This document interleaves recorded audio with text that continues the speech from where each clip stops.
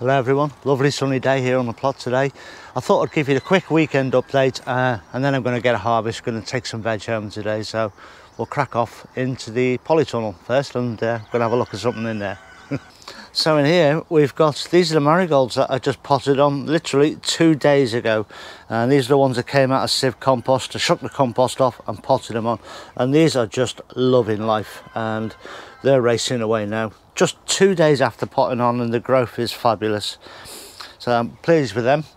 And I've had to put up a few extra hanging shelves up here because I haven't got my bench space ready in the small polytunnel. So these are the two new ones you've just seen here, and this is the stuff you've already seen down here, and I've got a fourth one down here ready to go should I need it, because at the minute those marigolds are living on the floor.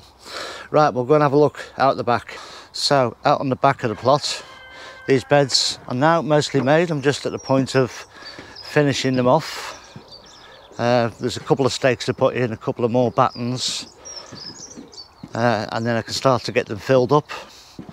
You can see from these ends, if I just come up here, because of the hill that I'm on, the incline here, these are terraced down the hill. This is the bottom, the lowest area, but on these side of the beds, on the left hand side, they're actually quite a bit lower. So I'm going to import some soil from some areas. I've got some scraggy areas over there in the corner. That's all old weeds and stuff in there, but I'll dig some of that out and fill these end parts of these beds up, and then I can start wrapping the insides with plastic, just the inside of the wood, keep the wet off the wood, and then hopefully by the end of next week I'll be filling them up with compost. Week after, planting. So it's all good, and it's all happened quite quickly, or quite quickly. So very pleased about this. I'm starting to run out of potatoes at home, so it's up to the green side up shop, which is in this small polytunnel here. I've got about half a dozen of these buckets left, and hopefully we've got some potatoes in them. Starting to chit.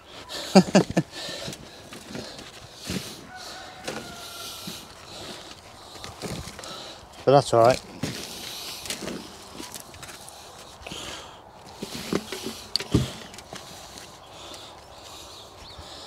That's actually been eaten, I think. Yeah, that one's been eaten a bit.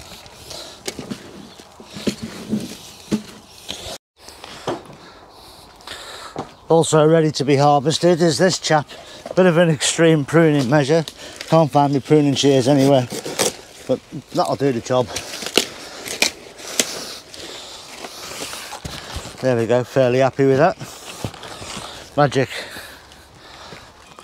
So this butternut squash has grown on well, so we're going to get some more off this today. I won't pick all of it because we have got cabbage already.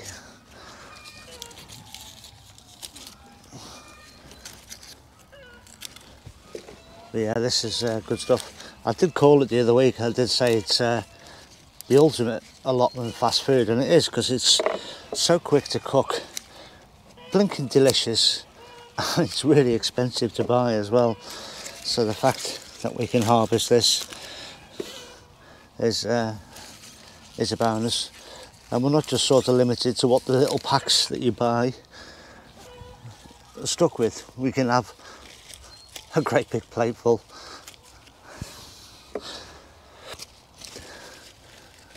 There we go, I'll take some of this one as well.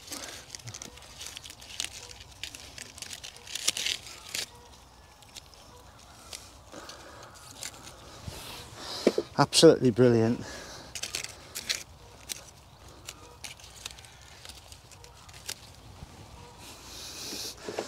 There we go. I think that'll do us. So this is what I'm taking home today. Brilliant, eh? Love it. So I'm back in the greenhouse at home, and right now at the moment since spring we've got some very unseasonable, very warm and very sunny bright weather. Very cold at night, it's frosty, and in the daytime very clear skies because it was frosty, and warm sunshine, and that can play havoc with your plants at home. If you've got a greenhouse at home, or if you've got a greenhouse or a polytunnel on an allotment or wherever, they can heat up super quick and they can catch you off guard if you're not careful. So this morning I came in here, I watered everything, which I check the water in every morning, to be fair, but for the first time this year I actually opened the light on this greenhouse and I left the door ajar just an inch, which is enough for a throughput of air.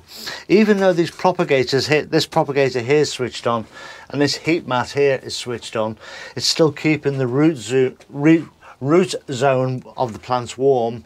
I will allowing for the ventilation, because even one of these things here will be enough to cook your plants if you leave them. Even if you water them in the morning, if you left that on and came back at lunchtime, chances are those plants would be dead. They'll just get fried, because they've got the double bubble in here. It gets warm in here from the sun on the glass anyway, and then with this enclosing it also warms it up and will fry your plants. So just be aware of that. Make sure your plants get ventilation. If you are got plants on a propagator like I have here, leave that switched on. You are losing heat, you are venting the heat out, but you want to keep your plants toasty and warm, but you don't want to fry them. So, and also don't forget, as of now, it's getting on in the afternoon. It's about 3-4 o'clock, so it's cooling down out there. Close it up now and close all the polytunnel up, and down at the allotments, that's all closed up. So everything is now protected against the really cold night we're going to have as well. So you've got to keep your eye on that through the season, because you spent a lot of time and a lot of effort putting into these plants. So don't lose them just by missing a simple trick like this. So it's been a good week for me. I've managed to get plants potted on, managed to get projects moving like this, raised beds out there. And it's a case of, you know, you do 10 minutes here, put it down and go and do something else. But this is what keeps you on track, and I'm organised up here and know where I'm going next. And hopefully, as I say, these beds will be filled by the end of next week, or by the start of the week after, certainly. Then I can get planted on them. I've got flowers and stuff ready to go out in these beds, so really need them ready as soon as possible.